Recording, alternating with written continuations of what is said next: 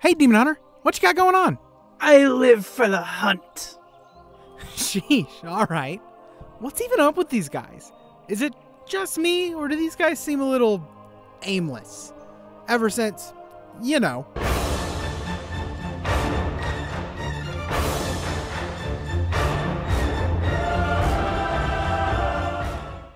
I mean, they dedicate their entire life, sacrificed everything, yada yada yada, to defeating the Legion, and we popped them out of their prison to help us do it, and let's be real, we nailed it. So, what's next for Demon Hunters? Because we've got new big bads showing up roughly every 2 years, and I've yet to see a setting where Demon Hunters don't stick out like a sore thumb. I mean, just look at this guy. But let's take a step back and peek at how Demon Hunters ended up here. Oh, hey, it's our friend, the War of the Ancients! As we covered previously, back in the day, the Night Elves fought a huge war against the Legion, and one of the Night Elves, who you might know, came up with a pretty gruesome, but nonetheless effective, way of fighting the war. Illidan Stormrage. You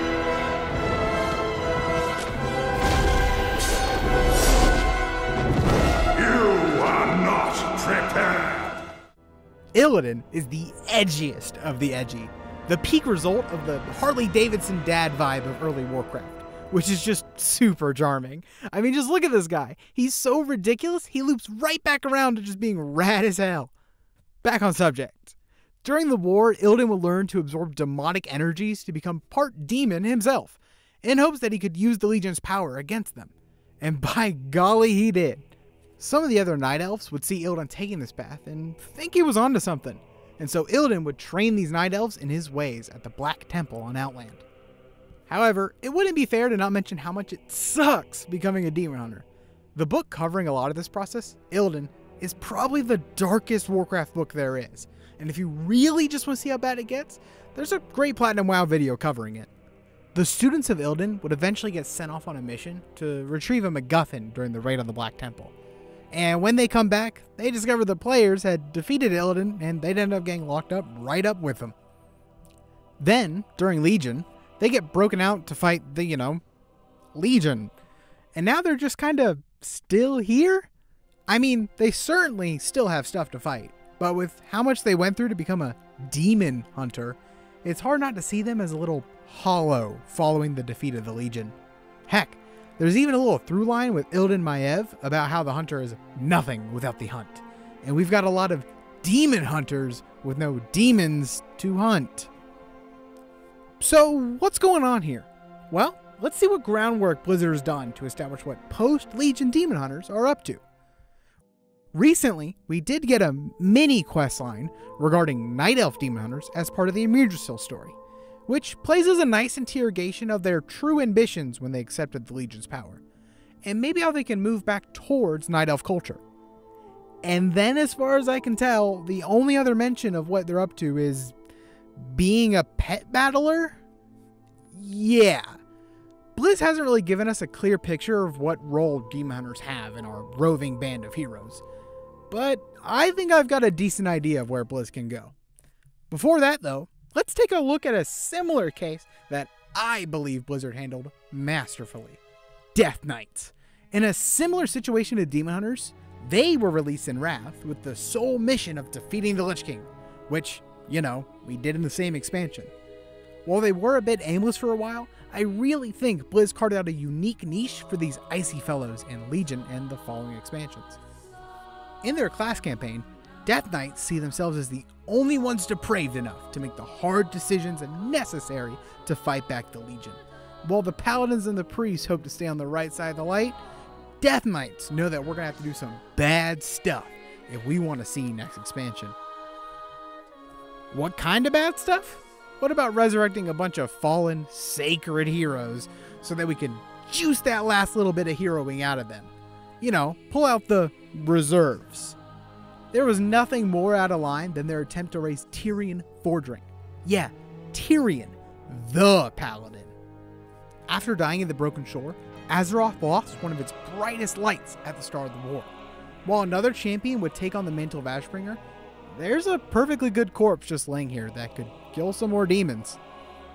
So, in an event that is frankly just surprising that it happened, the Death Knights invaded the Paladin class hall to try and retrieve the corpse of Tyrion, in the hopes that he would become the new leader of the Four Horsemen.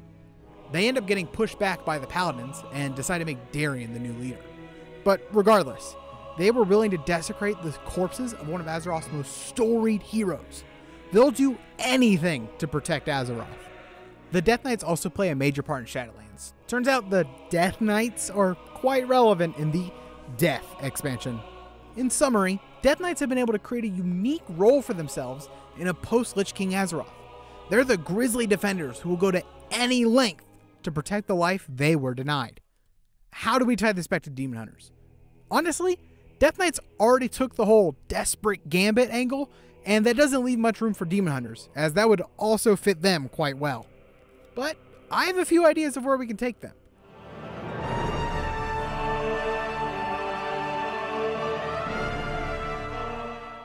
Demon Hunters. They super specialize in taking out demons. So much so that up until recently, they were bringing their own demons to the party just to hunt them. Like your gluten-free friend at a pizza party. But what does this give us that we can work with? Well, I think we lean into Demon Hunters' fanatical approach to dissecting the weakness of their foes.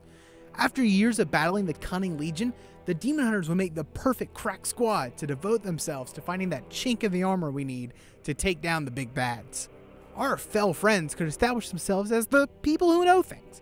The kind of folks who keep a Batman-esque book full of plans for taking down every threat we could potentially face. However, this does leave a good bit of that fun fell flair on the table that is core to their identity.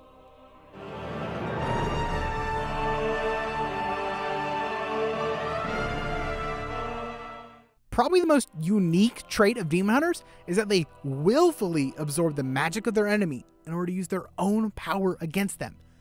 I think this gives us an interesting angle to approach them from.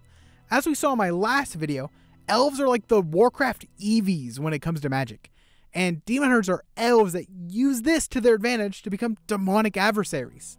So let's say, hypothetically, we're about to fight the Void over the course of a 10-year multi-expansion saga, with the Void being the one cosmic threat that eclipses the Legion. It might prove handy to have a group of seasoned elves that specialize in redirecting that corruptive influence right back towards their enemy.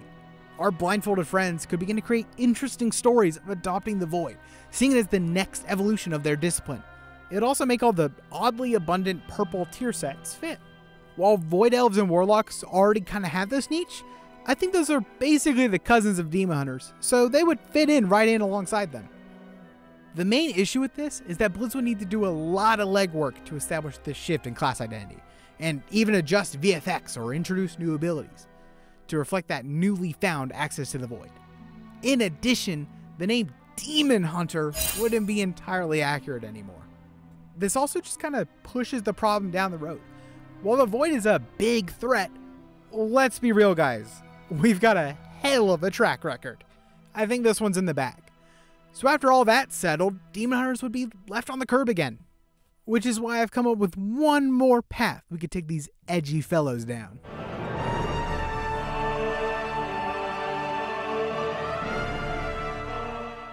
Let's say we want to stick hard to being the Fel-empowered Demon Hunters who specialize in everything demon. Well, demons come in a lot of shapes and flavors. And while Demon Hunters in-game actually look quite similar, in the books, it said that Demon Hunters actually take on the traits of the specific demon they absorb. With so many different types of demons, perhaps Demon Hunters could become the Fel foil to Druids, using a variety of demonic forms in order to perfectly counter whatever foe they fight. Shoot, maybe we get a third spec out of shapeshifting into different demons. This possibility has the most potential, not just from a lore standpoint, but gameplay too. Demon Hunters could become known for their vast access to powers of the various species that fell under the Legion. We do run into the issue of how much effort this would take to fit into the actual game part of Warcraft. But I do think it would carve a unique niche out for Demon Hunters on the Planeteers. It also serves as a permanent reminder of just how much the Legion destroyed during their tear across the galaxy. But this is all in Blizzard's hands, and by the looks of it, they've already got plenty on their plate. However, I hope that we can find time for a quick detour over the course of the next few X-Packs to explore some of the potential of Demon Hunters. Or maybe the Demon Hunters could just use a break.